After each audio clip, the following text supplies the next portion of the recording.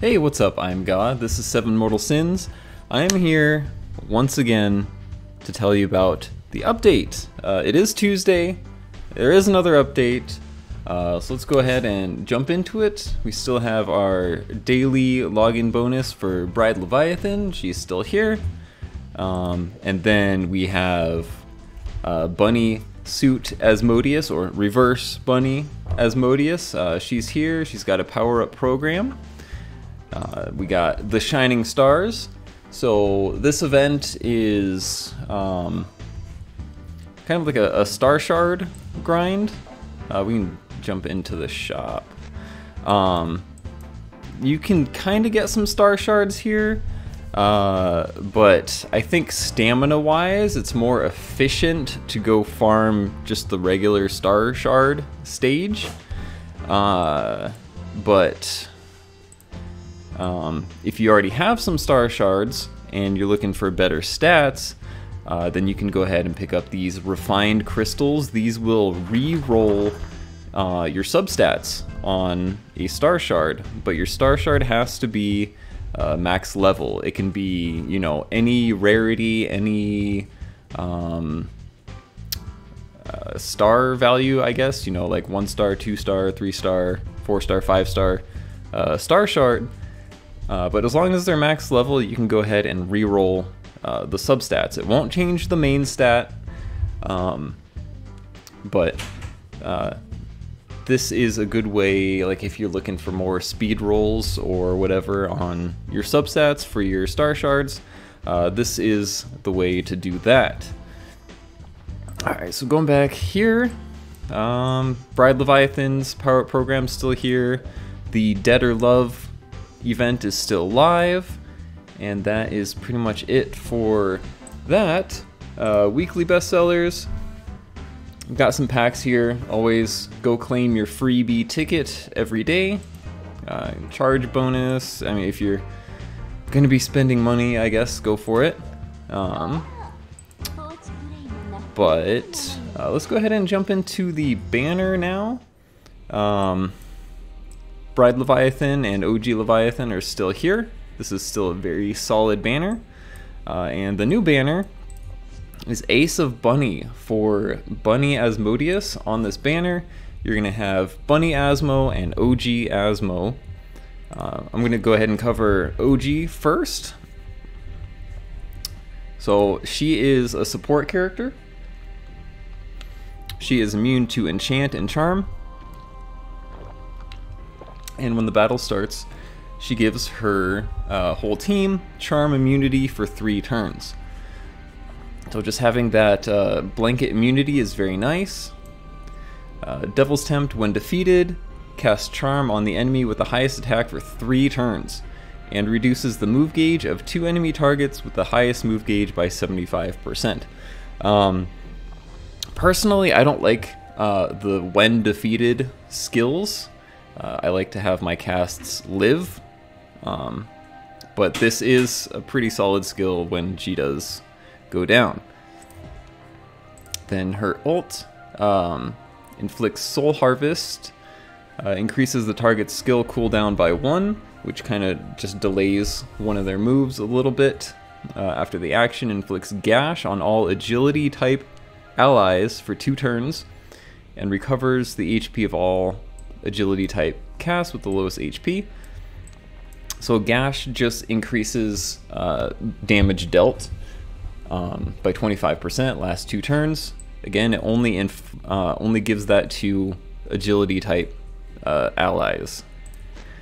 Her skill 2, Deadly Kiss, deals damage, inflicts slow, which is speed down, and reduces move gauge by 45%, hits 3 enemies.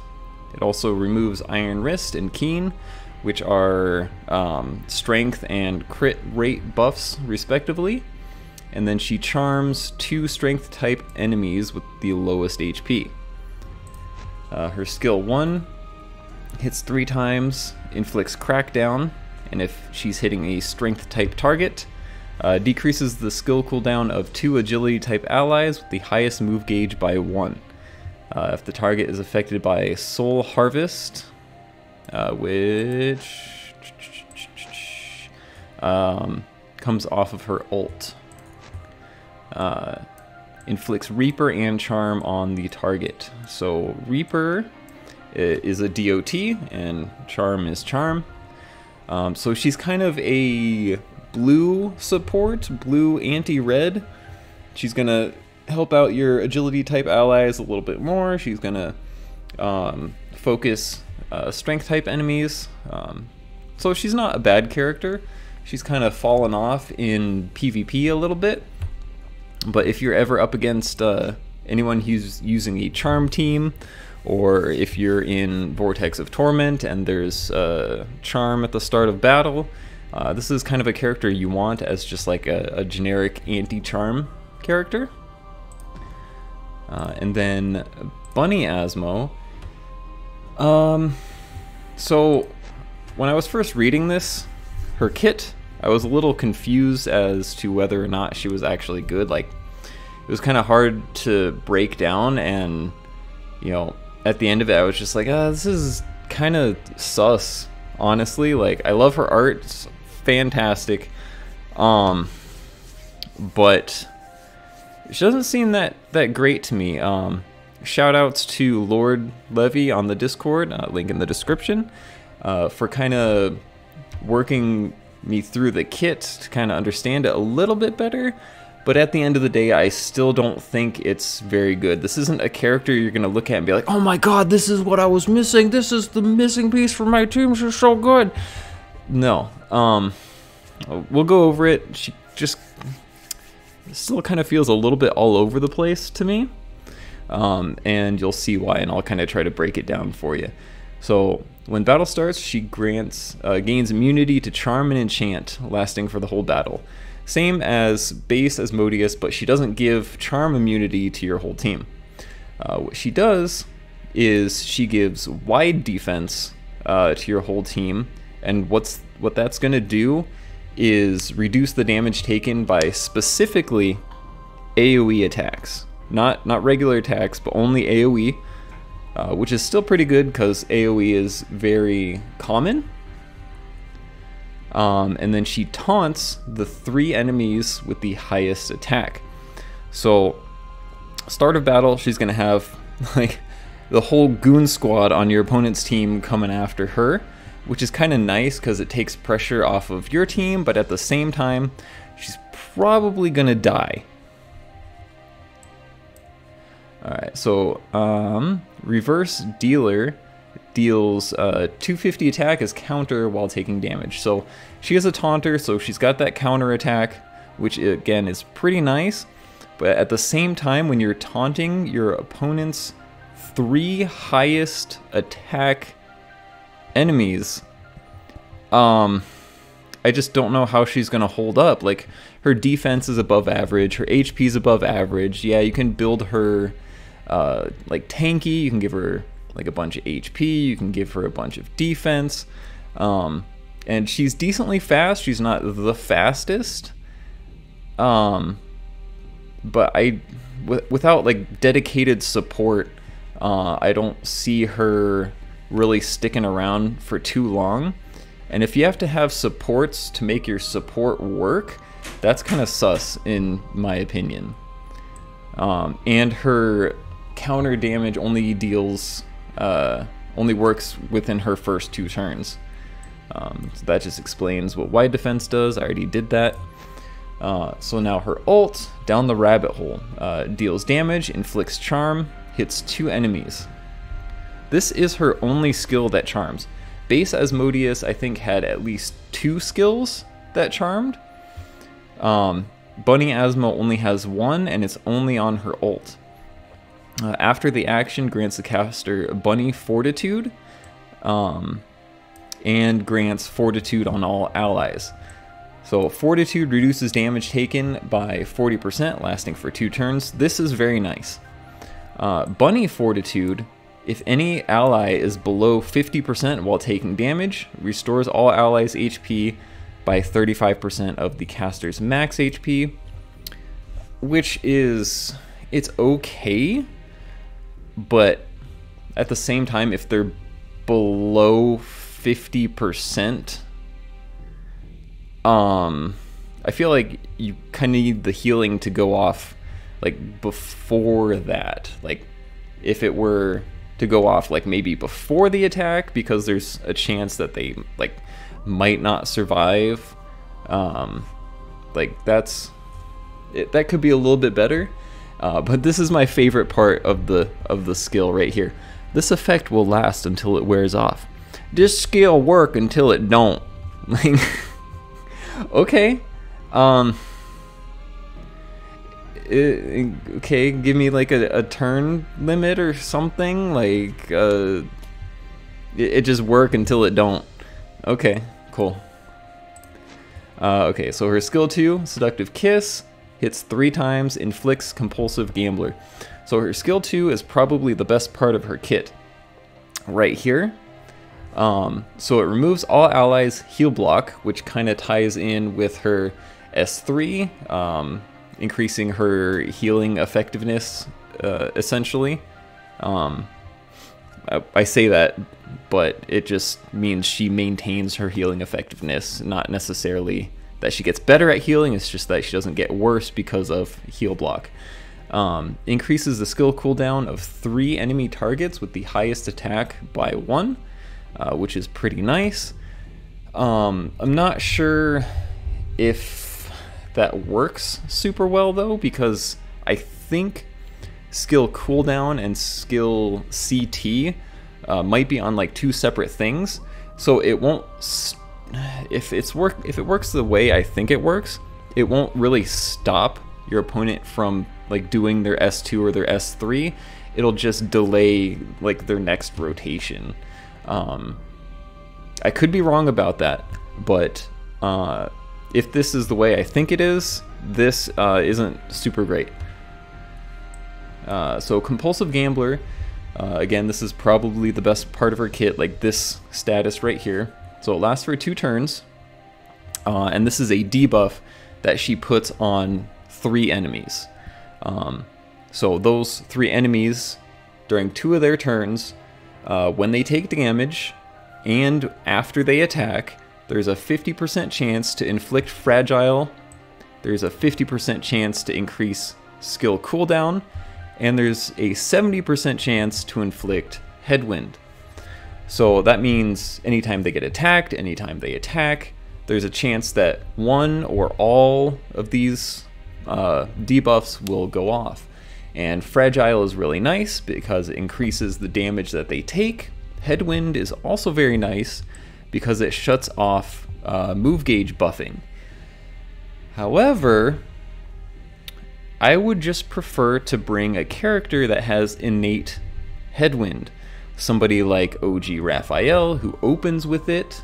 Somebody like Cherry Seer, who opens with it, so that I'm not relying on a skill to have a chance to inflict Headwind. I would rather just bring a character that does it.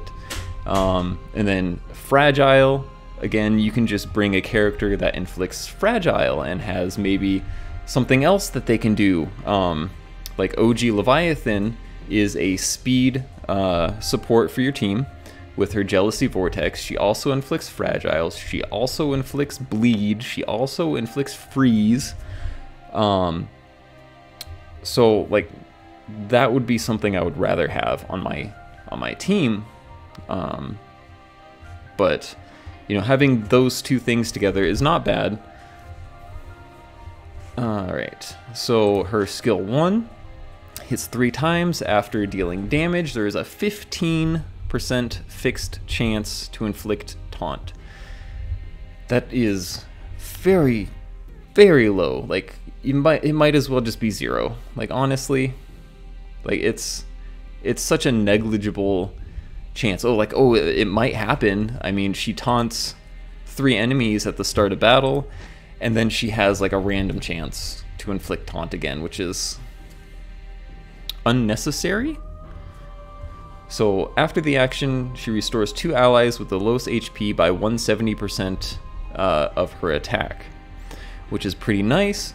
However, you're gonna want to build her bulky. So like this healing isn't gonna be like phenomenal because you're going to need to build her bulky to survive taking on your opponent's 3 strongest teammates. So, like, overall, a very disappointing kit, to be honest.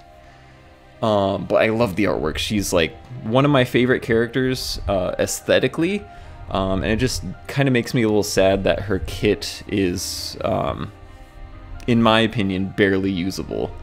So, is what it is. Take it with a grain of salt. If you really want her, I'm not gonna tell you to not pull on her. I'm not gonna tell you to not summon, because I mean, look at this. Like, how can you not? I mean, if I had gems to pull, I would be pulling, because I love Asmodeus. But outside of that, probably the best thing to come back around is Vortex of Torment. Thank you. Love to see it. Love Vortex. One of my favorite game modes. It's almost like a roguelike kind of thing. You pick 30 characters, and then you kind of go across this board with keys that you get from day to day. And each stage is going to have a gimmick. So right here you can see you need to bring 3 agility characters for this stage to get all the bonus. When the battle begins, inflicts block heal and removes shield. This one was inflicts charm on all allies and inflicts defense break on all allies. Like this one up here, taunts all allies. So you just kind of like make your way around the board. And what I would highly recommend doing is bringing, like obviously the characters you have built, like your main DPS, your main supports. But the most important thing is to bring one of every character that gives your team an immunity. So, for example, this first one, well, not the first one, the second one here, perfect example, right? You can see, it would be over there for you guys. Look over there. Battle begins, charms all allies for 2 turns. Asmodeus, we were just talking about that earlier. Perfect character for this. You don't even have to have her built, honestly. You just slap her in your team, and you get to ignore this stage gimmick here. Like up here, dazes all allies for 2 turns. You just bring a character that gives your team daze immunity. And just real quick, I'm gonna go over characters with immunity for you guys so you can know who to bring for Vortex.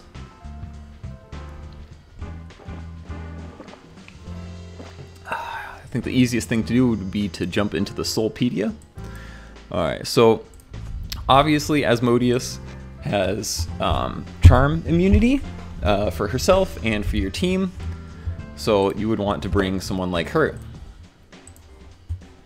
And then kind of going down the list, let's see here. We got, most of the characters are going to be Awakers, honestly. So, Charles gives your team freeze immunity. If there's a stage that freezes your team, you just slap her on your team, and you're good to go. You don't even have to have her built. Let's see, Chocolate Nona has Confuse immunity for your team. Again, just slap her on there, make sure you have some of these characters so you can have an easier time in Vortex. Luciana, battle starts, gives move gauge decrease immunity for 2 turns. Let's see here, Daniela has taunt immunity for your team. Let's see, Shalimar has enchant immunity for your team. Clarice cleanses DOTs, which is pretty nice.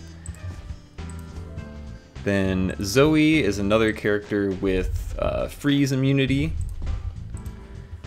Kind of going down. Let's see, did Evelina have anything? No. Who else was it? Was it Svetlana? Nope, she's got nothing. You would think I would know this after doing my 4-star tier list, but yeah. So Matina is another character with Enchant Barrier if you don't have Shalimar. Let's see. Kay gives you Team Daze immunity.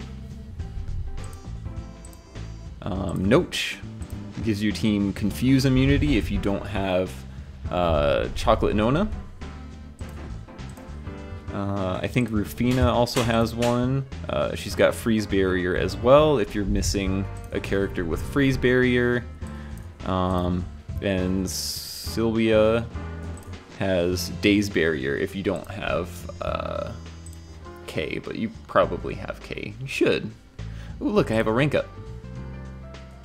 Nice.